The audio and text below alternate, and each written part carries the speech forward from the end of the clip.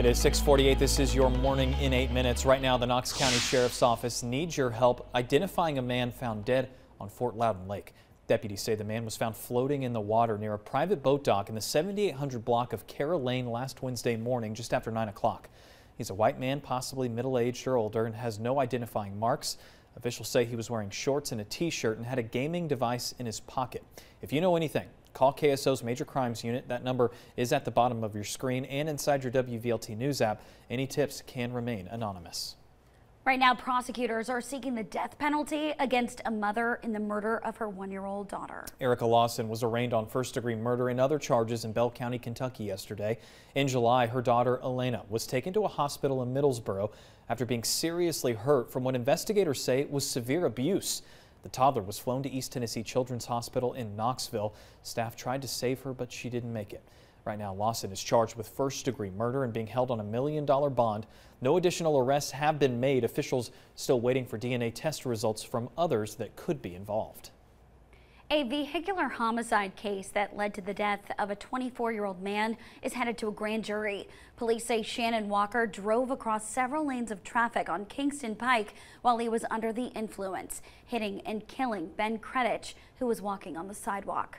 Walker appeared in Knox Court yesterday for a preliminary hearing. He is facing 7 charges, including vehicular homicide, DUI, and drug possession. We'll keep you updated as we learn more. A woman from Mascot's facing several charges after police say she assaulted and broke into an elderly woman's home. This happened in Knoxville. The 91-year-old says she didn't know the woman.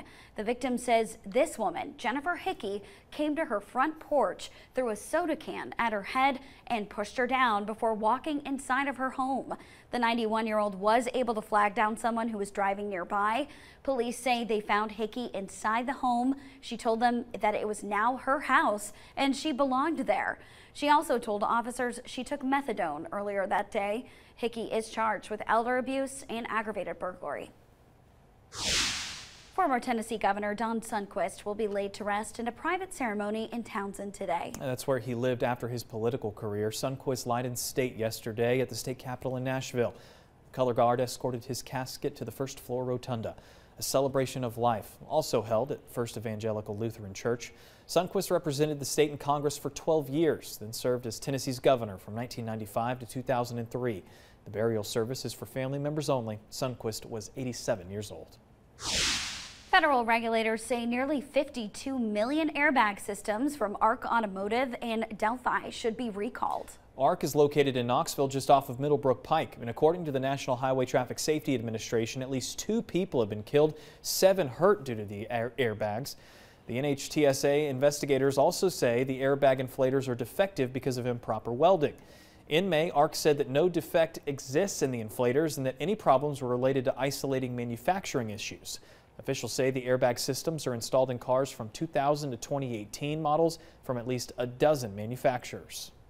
United Airlines says it has resumed flights after briefly delaying all U.S. and Canada flights yesterday due to a system-wide technology issue. According to FlightAware, a handful of United flights were canceled and hundreds were delayed. The FAA issued an alert saying it was an equipment outage. The ground stop was lifted about a little over an hour later. A United spokesperson says a software update was to blame. In a move that could drive up gas prices, Saudi Arabia and Russia have agreed to extend production cuts through the end of the year. Analysts say stocks fell after the announcement, meaning prices will likely rise.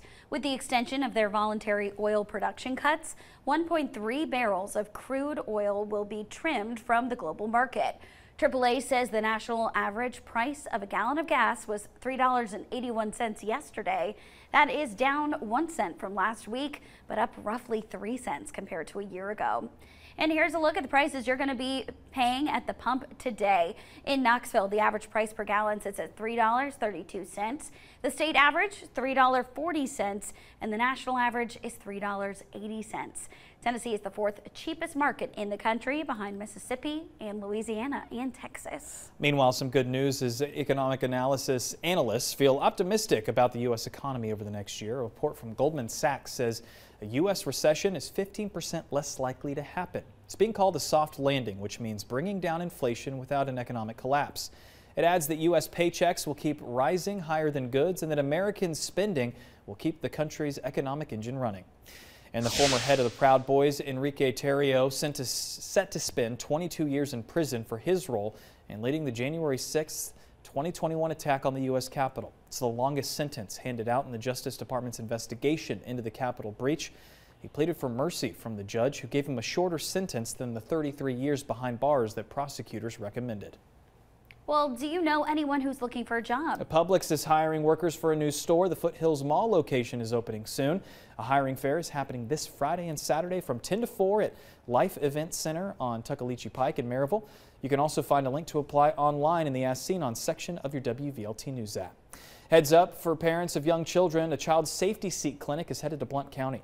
3 out of 10 car seats are found to be unsafe due to age or damage, so experts will be there to make sure your seat is safe. Trained and certified child passenger safety seat technicians will be in Rockford on Saturday to make sure your child's car seat is installed correctly inside your car. This is happening again. It's Saturday at the Rockford Elementary School from 9 in the morning until noon. Taking a look at your first alert traffic now at 6:54. This is Alcoa Highway, right around that exit for McGee-Tyson Airport, where it is a very, very foggy start to this Wednesday morning commute. You can barely make out the highway there, so just use caution if you are going to the airport. The good news is all flights are on time, coming and going, with the exception for one delayed. No cancellations, though. As you're moving around downtown Knoxville, still dealing with that low visibility. This is I-40 right around Hall of Fame Drive. The good news is you're not dealing with any of that morning rush congestion just yet. So the fog may slow you down, but not the vehicles on the road. So right now, 75, I-40, 640, all running on time. We're not tracking any reason for an alternate route. Just be mindful of those crews closing the shoulder of Alcoa Highway between Woodson Drive today and Cherokee Trail.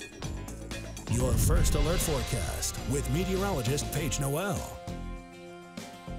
Well, Whitney definitely showed you some of those foggy views, and you can definitely see it here on our maps as well. Not only Knoxville, but into parts of that Southern Valley. Less than a mile of visibility from Knoxville to Blount, down towards that Southern Valley, up along 75 at Anderson to Campbell, towards parts of Scott County. Not looking too bad for our far northeastern counties, parts of Sevier County, dealing with that thicker fog as well. So look at those temperatures right now. 66 Sevierville to 70 in Knoxville, 66 Oak Ridge or 64 La Follette, 66 in Harriman and into Madisonville. The good news is we are tracking a cold front today.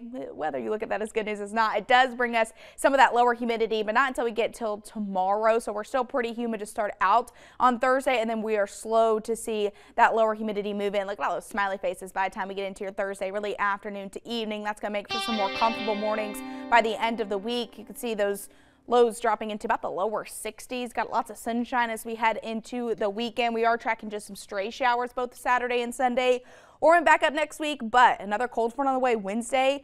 Honestly, by the end of next week into next weekend could feel and look a whole lot more like fall. Maybe some highs in the 70s. So we'll keep our fingers crossed for that one. My goodness, a light jacket maybe? Maybe a sweater. Wow, I need to go shopping. It's been 120 over the last couple of weeks. All right, 6:56.